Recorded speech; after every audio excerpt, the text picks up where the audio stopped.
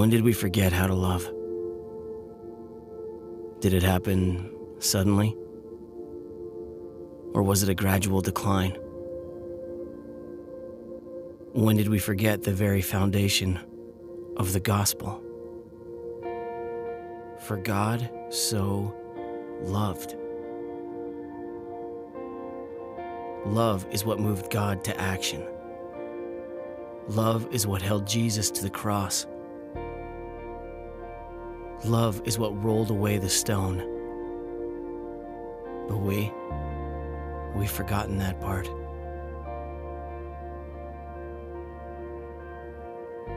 Without love, we are simply a resounding gong, a clanging cymbal, a bunch of noise.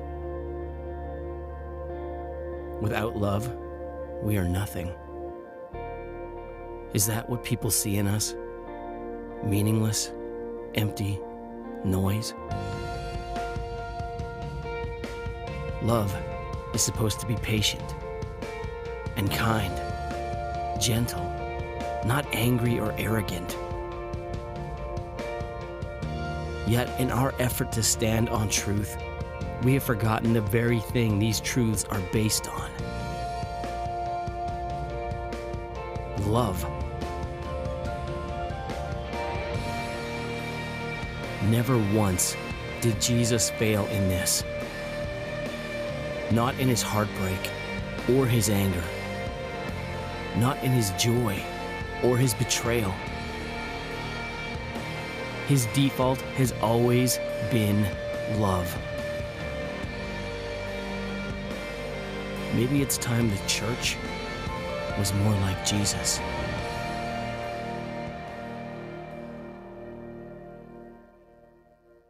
Can you guys just stand with me? We're just going to pray together before we go into the message. Would you bow your heads? Lord, we want to love. You first loved us and showed us what love is. And Lord, I just pray today as we hear a message from your word that you would teach us how to love. Lord, I pray that you'd open our hearts, that we'd set aside those things we've carried in this morning, even those hurts and those betrayals, that we set them aside and we hear from you this morning, from your word. Heaven and earth shall pass away, but your word will never pass away. And we want to hear from your word this morning. In Jesus' name, amen. Amen. Well, you can be seated. Good morning. Can you all give me a wave and just let me know you're awake? Hi. Well, we're going to just dive right in. We are in a sermon series right now. What's the sermon series called? Grow. Say that with me. Grow. Grow. We're in a sermon series called Grow. How to build big faith in our lives. And this week, as I was preparing, I felt like some of us, and myself very much included here, right when we're about this point in the series, we are seriously experiencing some growing pains, okay? Growing pains. Now, I don't know if growing pains are a legit medical condition. There's probably some health professionals in here, but I think they are, okay? So when I was in elementary, I remember, I definitely had growing pains. I would wake up in the night and my legs would ache and they would hurt. And of course, I was not an overly dramatic child at all. But I had growing pains, and my parents, I'd get up and go wake my parents up, and they would say what probably every other parent would say is like, it's just growing pains, go back to bed, But I want to say today that spiritual growing pains are a thing, okay? They are an actual thing. Has anyone had what you'd call spiritual growing pains? Anyone, like, you know that you're growing, but sometimes it hurts. Sometimes it's a little painful or it aches, right? And so I just felt like maybe that's where some of us are as we've been in this series. I want to just kind of review what we've talked about so far in this series over the last few weeks, where when we've talked about growing and our faith growing. The first week of this series, we said that our thesis for this series is this, that a relationship with God transforms our lives, right? So that we should be different. We're different than how we used to be. We're different from those around us. And how many of you were here and you remember we had 2 whiteboards up here, right? Do you remember that week? And on this side, we wrote all the things, the earthly things that we're going to put to death. And on this side, we wrote all the spiritual things that we're going to put on. You know, some of these earthly things that we were going to put to death, like sexual immorality and lust and greed and rage and filthy language and all those things. Well, I don't know about you, but when I put something like that to death, it's kind of painful, right? And so there we have some growing pains. So that was week 1. And then the next week, Pastor Matt, talked about a word we all love. He talked about the word discipline. That's a terrible word, right? Discipline. He talked about how we have to show up in some spiritual disciplines if we want to grow. You know, some spiritual disciplines like prayer and reading scripture. You know, discipline can be painful. There's some growing pains in that, right? And then last week, Pastor Rod talked about that we grow when we give God control of our time. And we are so reluctant to give up any of our precious time, aren't we? Aren't we? Shake your heads. I know you are, because I am. And we talked about how that might hurt sometimes, and it might cause some growing pains in us. And so I thought, you know, it's my week to preach. I thought we're just going to keep right along with this. We are just going to talk about something today that that might also cause a few more growing pains, okay? So how many of you are so glad you're here today? You are just so glad that you are here to talk about this. What I want to talk about today, part of this, you know, it might hurt a little or be a little uncomfortable. Part of it's not going to be so bad. But I want to talk today, I want to get specific, and I want to talk about relationships, okay? Can you say relationships? Can I say that again? Relationships, okay? And what I want to say this morning, we're talking about growing, is that we grow by letting God speak into our relationships, okay? We grow by letting God speak into our relationships. Okay, now that doesn't sound so bad, right? That doesn't sound so bad. Okay, we'll get to the bad part in a little bit. But first, we'll start out with some good stuff. Let's start out with like a foundation. If we're going to talk about relationships, if we're going to talk about, okay, God speaking into our relationships, well, first, we got to have some relationships, right? That's pretty obvious, right? Shake your head with me. Yes, we got to have some relationships. I know that seems really obvious, but some of us, especially after the last few years that we've gone through, some of us, we tend to isolate, don't we? We tend to avoid relationships, right? And we can't let God speak into our relationships if we don't have any relationships. You know, I know we all have different personalities. We're from extrovert to introvert and everywhere in between.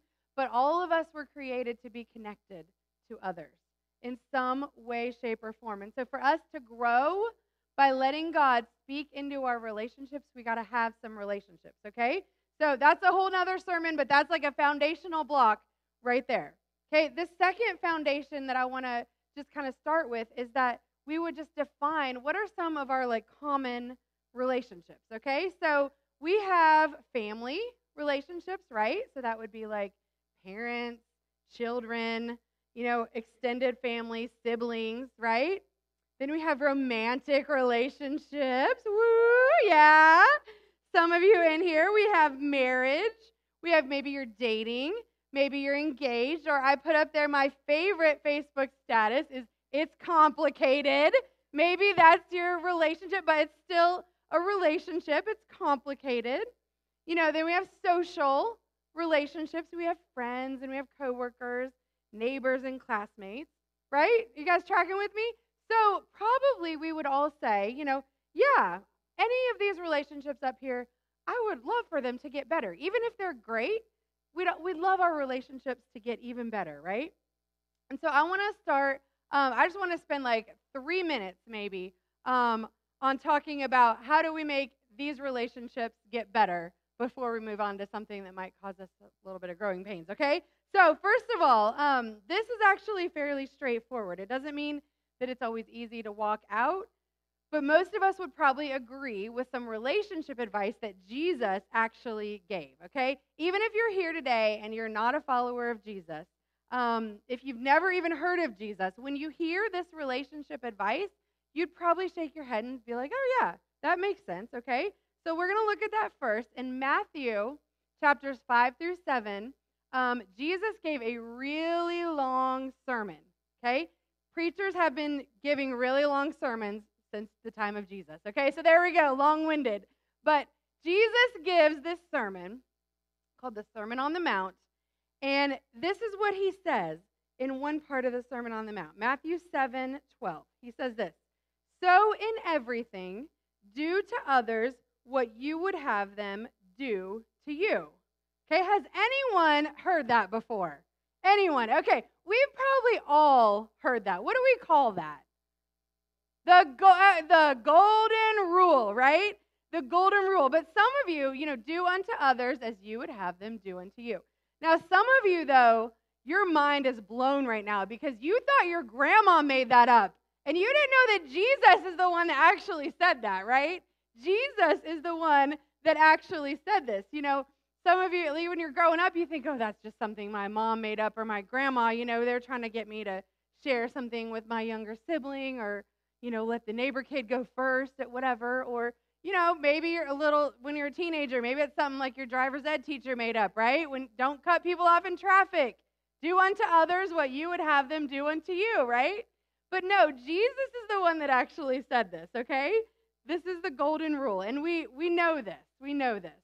I don't want to spend a lot of time on this, not because it's not important, not because it doesn't work, and not because we don't need reminded of it. It's just that we know this, right? So consider this your reminder. This is a freebie. This one's free, okay? This is your reminder. You want your relationships to improve? Do unto others as you would have them do unto you. You want your relationship with your spouse to improve. Treat your spouse the way you would want to be treated. You want your boss and your coworkers to treat you with dignity and respect. Well, treat your boss and your coworkers with dignity and respect, right?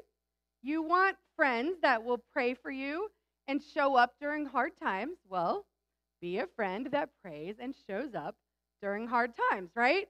This isn't a way that we, like a formula for how to manipulate people and get them to treat us a certain way.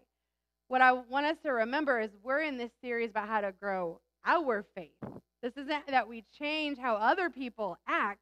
It turns out that we grow when we allow God to speak into our relationships and when we treat others the way we'd want to be treated, okay?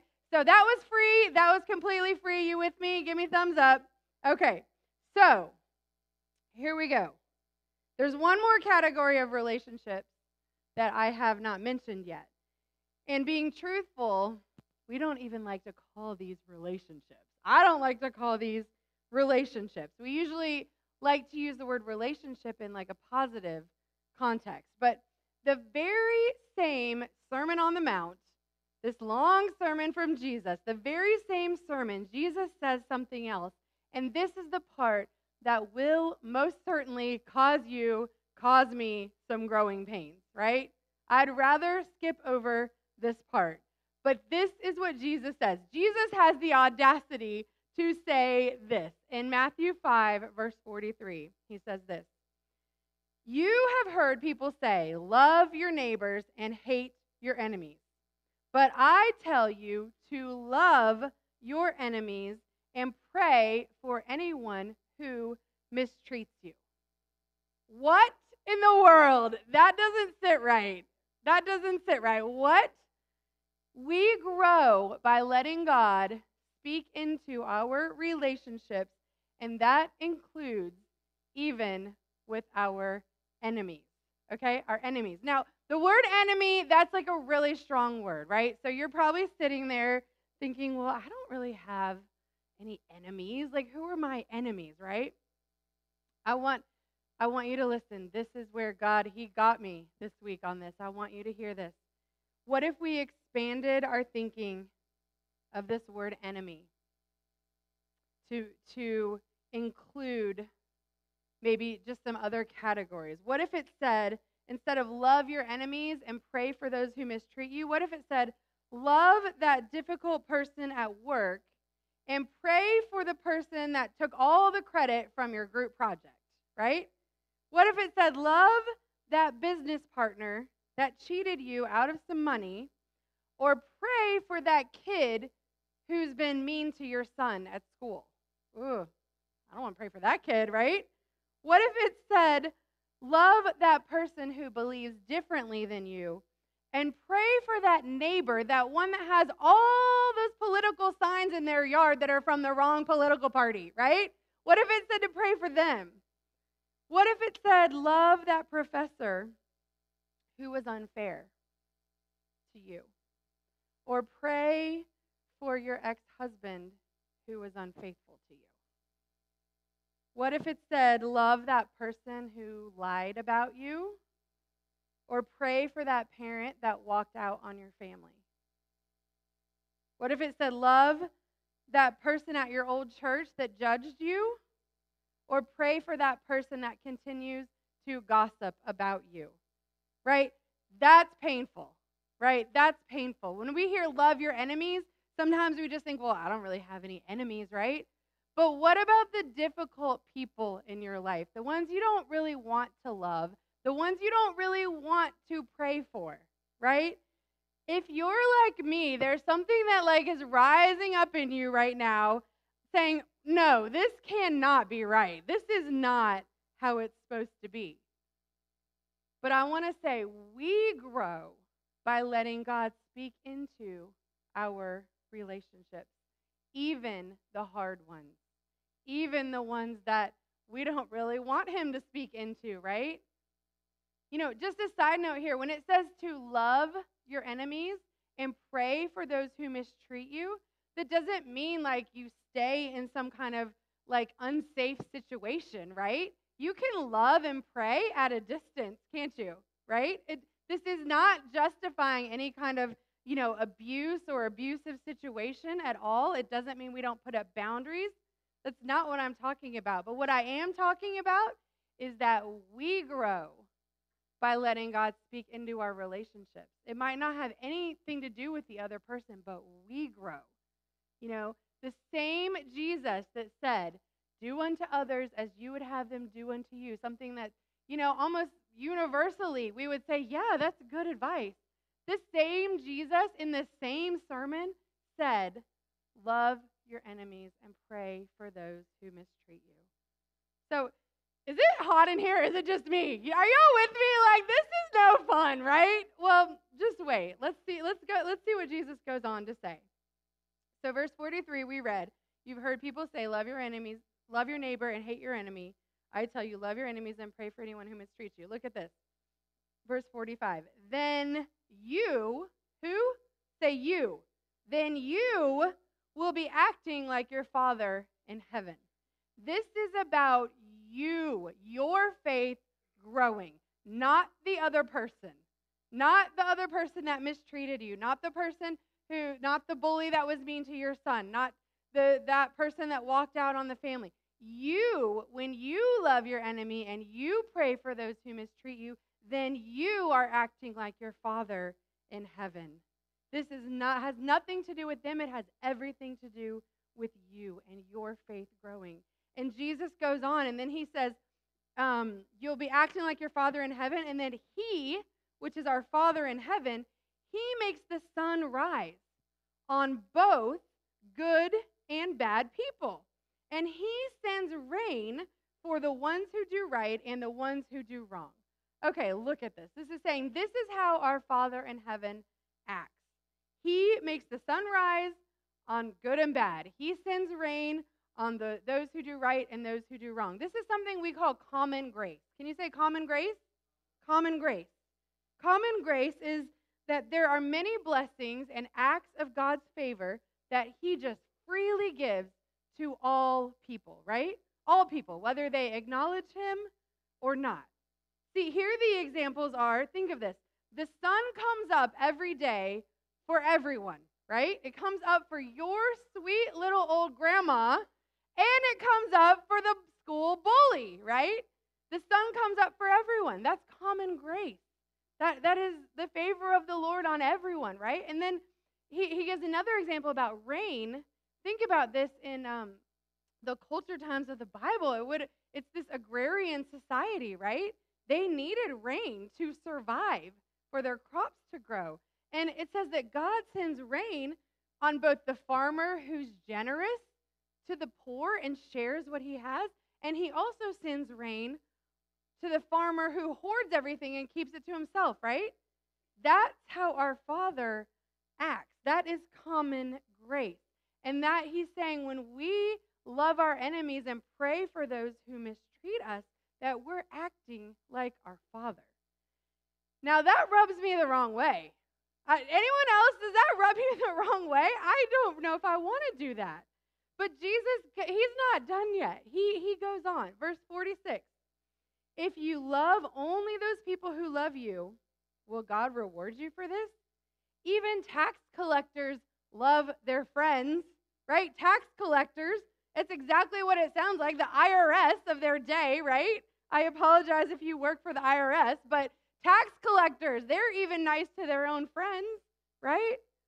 In verse 47, if you greet only your friends, what's so great about this? Don't even unbelievers do that? Right? Even those who don't profess any faith in God, they're nice to their own friends, right? And remember back to week 1, a relationship with God is supposed to transform our lives. So we're supposed to be different than those who don't have a relationship with God, right? And then Jesus ends this section, verse 48. He says this, but you must always act like your Father in heaven, right? You must always act like your Father in heaven, verse 48. So this is when we say, we grow by inviting God to speak into our relationships, these are the growing pains that I'm talking about. This is the part that makes me squirm a little bit. I'm not sure about this. Yes, of course we grow when we let God speak into our relationships with our families and our friends and our marriages and our neighbors and our coworkers, but our enemies, right? Our enemies, really? Did he have to go there? Those difficult people in our lives, the people who wronged us, those people too? I want to just share a story with you guys, how God had to do something on my heart in this area. Without going into a ton of detail, there was a season for Rod and I when we were in a transition before we started CLife, and there was this couple that they considered them friends. They were friends of ours. I had known them since college. Rod had become friends with them when he moved up here. We'd served on mission trips together. We'd hung out together many times. We'd played many games. I had to have surgery one time, and our girls were little at the time, and they kept our girls while I was having surgery. So, we were good friends, right? And then through a series of circumstances over the period of about 2 months or so, it was like a light switch, flipped. And they started believing some rumors and some lies about us, never came to ask us if they were true. They started believing them, and then not only that, then they started spreading lies and rumors about us, and all of a sudden one day it was just like we were dead to them, right? But yet we still all lived in this very small city. So it was really hard. It was hurtful. It was confusing. Some of you, when you get hurt, you go to the place of being sad. Is anyone like that? You get sad. That's your default response. Well, for me, when I get hurt, my response is anger. I get mad, okay? You probably couldn't have guessed that about me, but I get mad. So all these things were going on, and my heart was not in a very good place. I was mad. I wanted to get even. I wanted to start spreading lies about them, how they were spreading lies about us, and, maybe slash a few tires or something, right? I know, that's the dark side of me, but please don't leave the church because this was a few years ago and I've grown, okay? I have come a long way. Not that I would never actually do that, but you've thought of it. Okay. But I'll tell you what I did not want to do. I certainly did not want to pray for them. Okay? That was the very last thing that I wanted to do. And then during that time, I sensed God start speaking to me and telling me that He wanted us to send them a card in the mail and send them some money. Okay? The husband had just quit his job to do full-time ministry. Things were tight for them. And so I felt like God said He wanted us to send them some money. And what do I do immediately? I argue with God. I say there is no way on God's green earth, there's no way on your green earth that I'm going to send them a dime, right? No, there is no way that I'm sending them any money, right? So I made the mistake of telling Rod about this, of saying like, yeah, I'm like totally out in left field because I think I heard God say this, but there's no way that He actually said this, and even if He did, there's no way I'm going to do it, right? And Rod just looks at me. He just looks at me with that look.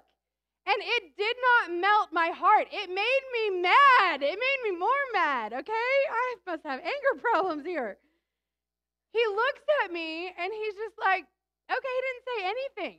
And I just got mad. Finally, God and Rod, they rhyme, they go together. Two little pieces of the pod there. They teamed up on me, it felt like, and finally I gave in, and they won.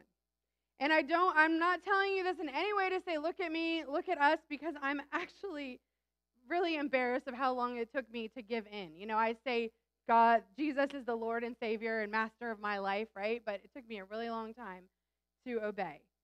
But finally, Rod and I ended up sending them a card, and we sent a check in the mail for $1,000. And that gave me a heart attack, okay? I don't know about you. Maybe that's not very much money to you. For me, that was a small fortune, and I was not feeling it, right? But we did it. You know, we did it. And you know what? We never heard a word from them. Not one word. Not thank you, not nothing. I know they got the money because the check was cashed and $1,000 came out of our account, right? Never heard anything. But you know what? That wasn't the point. The point was my heart softened. My heart softened. God was working on me. My brittle heart that was so hurt and so wounded and so betrayed that I had just closed off to protect myself from ever getting hurt again, especially by those people, right? My heart softened and it melted. And all of a sudden, I was free. And I was $1,000 poorer, but I was free. I was free. And when Jesus says, love your enemies, in this case, love was an act of will. It wasn't a feeling, okay? Please hear that. Love your enemies. It's not a feeling, okay? Sometimes it is just an action of obedience.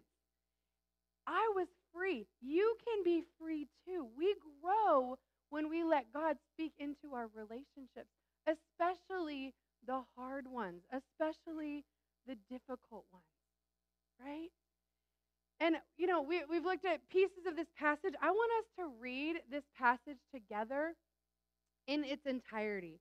In Matthew 5:43 to 48, this is going to give you growing pains, and I pray that this gets under your skin this week, okay? I want these verses to be in your heart and your mind this week, for God to just speak to you. What does this mean to you?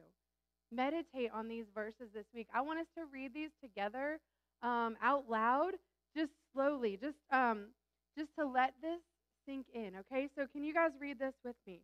It says, you have heard people say, love your neighbors and hate your enemies. But I tell you to love your enemies and pray for anyone who mistreats you. Then you will be acting like your Father in heaven. He makes the sun rise on both good and bad people, and He sends rain for the ones who do right and for the ones who do wrong. If you love only those people who love you, Will God reward you for this? Even tax collectors love their friends. If you greet only your friends, what's so great about this?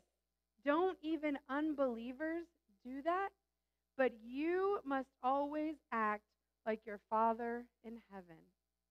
Amen. And growing pains might be a part of that. And sometimes it might cost you. But our heart for this whole series, we don't want to stay where we're at, right? We want to grow. We want our faith to grow. We want to build big faith in our lives. We want to be different than how we used to be. And we want to be different than the people around us that don't know Jesus. You know, in 1 Peter 3:9, it says this. It's another one that just kind of rubs me the wrong way. It says this, don't repay evil for evil, right? Don't retaliate with insults when people insult you. Instead, pay them back with a blessing. This is what God has called you to do, and He will grant you His blessing. What would it look like in your life, in those difficult relationships in your life? What would it look like for you to return good for evil? Not evil for evil, but good for evil. And not just, refuse to do something bad, refuse to slash their tires. Not just that, right? But what would it look like to actively love? You know, not just ignore them, not just tolerate those people, not just put up with them, but to love them, to love your enemies, to pray for those who mistreat you. Or like it says here, to pay them back. I like to pay people back, right, when they hurt me, but pay them back with a blessing. Yeah, that's some growing pains right there. But you know what? We grow. It might not change them at all. Sometimes it does, and I've seen that, and that is beautiful. It might change them into their heart, but it might not change them at all. But you know who it's going to change? It's going to change us. We grow when we let God speak into our relationships. You know, what is a difficult relationship that maybe you can purposefully invite God into this week? Who is He bringing to your mind right now? What situation is He bringing to your mind where He just wants to say, invite me into this. Invite me to speak to you about this. Right? Don't be like this with your spiritual ears and just cover them up. Invite me into this relationship. We're going to close this morning with something I want to call a posture prayer. And, loving our enemies, it's not just something we do externally. You know, yes, there are acts of our will that we do. And in my case, in that story I shared, that was an act of my will. But that's not ultimately where I want to be. I really want my heart to be transformed, right? We don't just want it to be externally. We want our hearts to be transformed. And sometimes our external bodies help model to our own hearts the transformation that we want to take place. So we're going to do what's called a posture prayer. And don't worry, it's not too weird, okay? Don't worry. But would you go ahead and stand with me? And I'm going to read just a prayer over you as we just take a different posture with our bodies. And so the first posture that I want us to take, can you guys clench your fists like this? Can you just put them up I don't know anything about kickboxing, but if you were like this, you're ready to fight, and would you close your eyes? Lord, I confess my natural human tendency is to fight when someone wrongs me or someone I love. Whether in word, thought, or actions, my natural posture are these clenched fists, getting even and righting the wrongs. Now can you just open those hands up right out in front of you? But I acknowledge that you said there is a better way, a way to respond how you would, a way to respond where I will be acting like my Father in heaven. I choose surrender, love, and prayer. Now would you just put your hands up just like this and a sign of surrender. I surrender my rights to be right and to make things right. I surrender. Can you put your hands over your heart? Love. I choose to love. I choose to love, to bless, to speak life, especially to my enemies, to those who have hurt me, to those who have wronged me. I choose love. And then would you just fold your hands together like this? And God, with your help, I commit to pray for those who have mistreated me.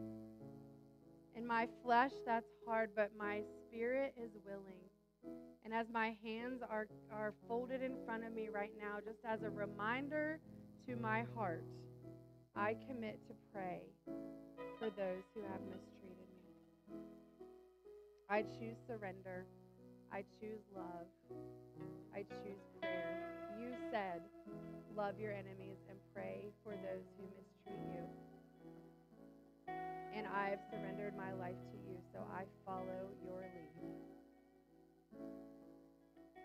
I thank you, Lord, right now that there will be relationships that will be transformed because we choose to love, because we choose to pray.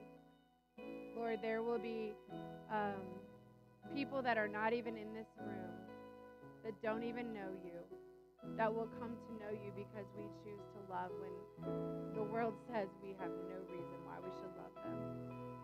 Lord, I pray for the transformation of our own hearts.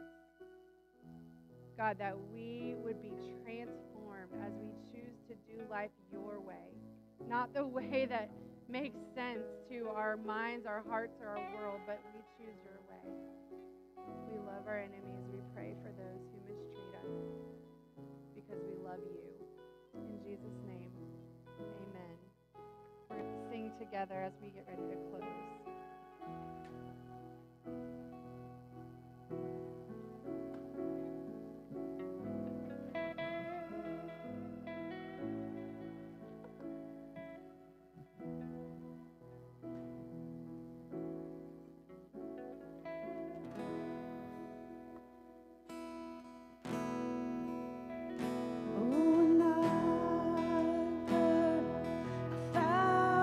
Stories of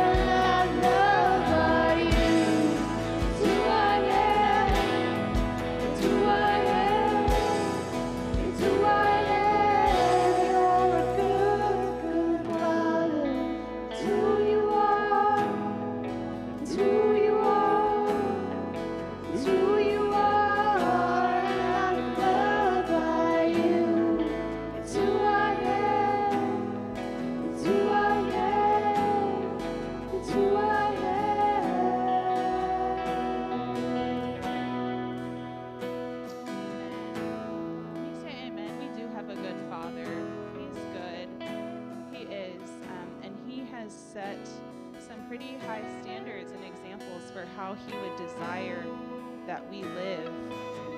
And I'm just blown away. You know who wrote and cashed a really, really big check?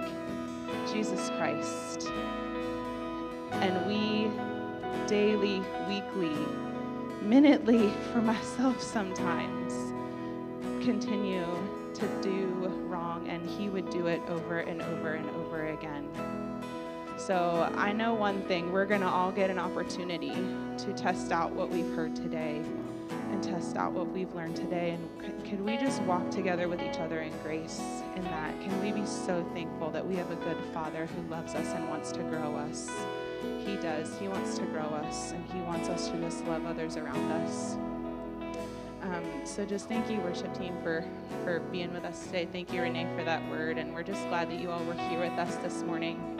Just a couple of reminders before we all go today. Number one, guests, if you're here with us in the theater downtown, we'd love to say hi to you. So just please stop by the guest table. Let us give you a gift and say hey to you. If you're watching with us online and you're a guest, please click that link and fill it out so that we know that you are watching with us. Another reminder about our giving table. Again, if you're here downtown, you can give online, you can give through the app.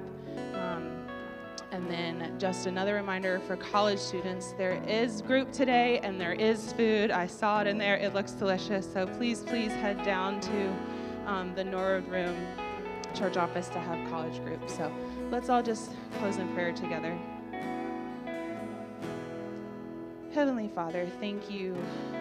Thank you that you love us so much, that you don't want to leave us the same, but you want us to grow, Lord. And thank you that you're with us in that, and that you are not alone, that we are not alone, and you don't leave us alone. Lord, thank you for the relationships that we have that grow and build us up.